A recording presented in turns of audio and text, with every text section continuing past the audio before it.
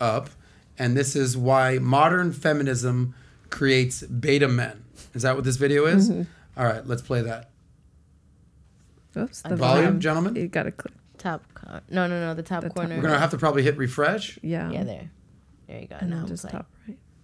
Modern feminism doesn't want women to fully surrender or submit to a worthy man, aka Shiva, because if she does this, then it forces men to step into his role as an alpha masculine man and actually do something society has discouraged him from doing.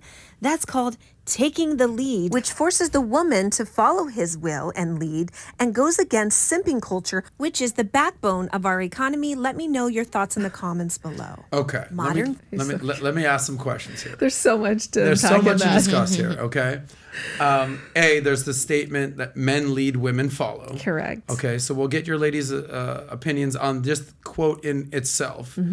I don't know how many of you ladies are going to do what Jennelle was doing to I'm their gonna man. take a hard pass. Like You're going to take a hard pass. Okay, Do so it let's start different. with that. Victoria.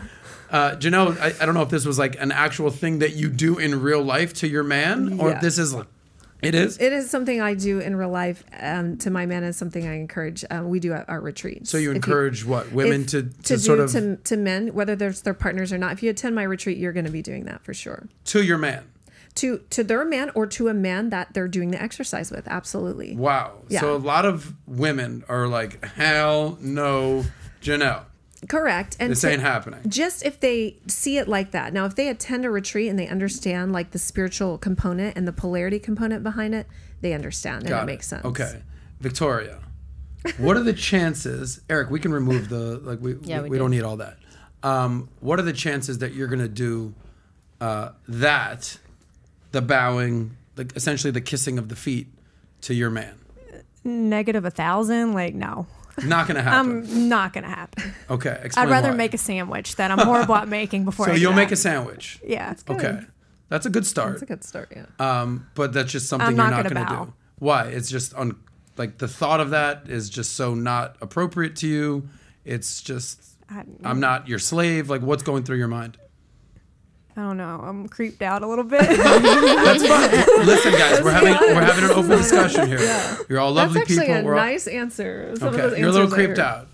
Natalya, I know that ain't that kind of your vibe right I there. personally Go would ahead. not. I would, make him feel that way in other ways, but I just personally don't feel like for me, I bow when I pray to God. Okay. So I don't, I was raised like God, your husband, your kids, et cetera, et cetera, et cetera. Yeah. So I don't feel like I would want to bow to my husband. God. So that's the concept. The And I was concept raised that that your way. man is God. Correct. I was raised in a cult, a very fundamental Christian. So I understand this concept. In where? What area? Actually, I grew up in Thailand. My family was missionaries. I see the Thai tattoos. Got Yes. And this one is actually Sanskrit. It says Ishvara Pranayana. It means surrender to the divine. And the divine is who? God. Okay, God. but And you're God, saying, but also God, my partner. Now, do you believe that God was a man? Is a man? I believe that God is the divine feminine energy in masculine and feminine energy. I'm God as well. Okay, you blew my mind. Yeah, I have I no clue what didn't that catch means. that. Okay, Didn't catch so when I talked about polarity, Yes. meaning masculine, feminine energy, male and female. So Shiva, as we say, which is the divine masculine cosmic principle. Like Which you have across your neck, by the way, if I'm reading Shiva, that correctly. correct. Shiva, correct. yes. And then the feminine version of that is the divine feminine cosmic principle Shakti. So it's masculine and feminine duality, polarity comes together. And that makes oneness, union. And that's the ultimate, when you think about orgasm, that's the ultimate union.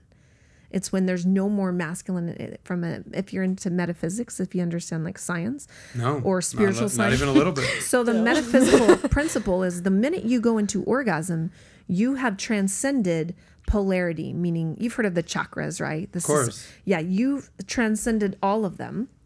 because now you're no longer gender, you're no longer male or female, you've gone above that to consciousness. If I ask you, you had the best orgasm of your life, just go there with me now.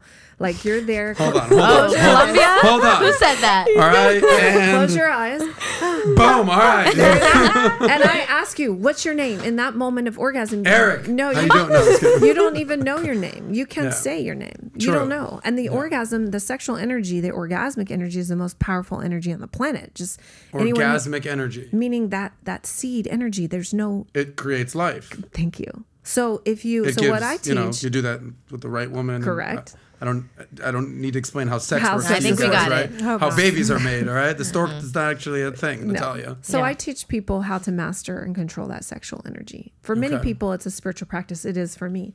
So when I look at him, that's God. That's Shiva. It's a divine, masculine, cosmic principle of God. And he looks at me the same way as the feminine version of that. So Okay. to me, to bow to him, and it's like, I'm bowing to you because I see in you a godlike energy and principle of unchanging, unwavering presence. So if you like that clip, click right here to watch another. Or if you want to watch the entire Soscast, click right here.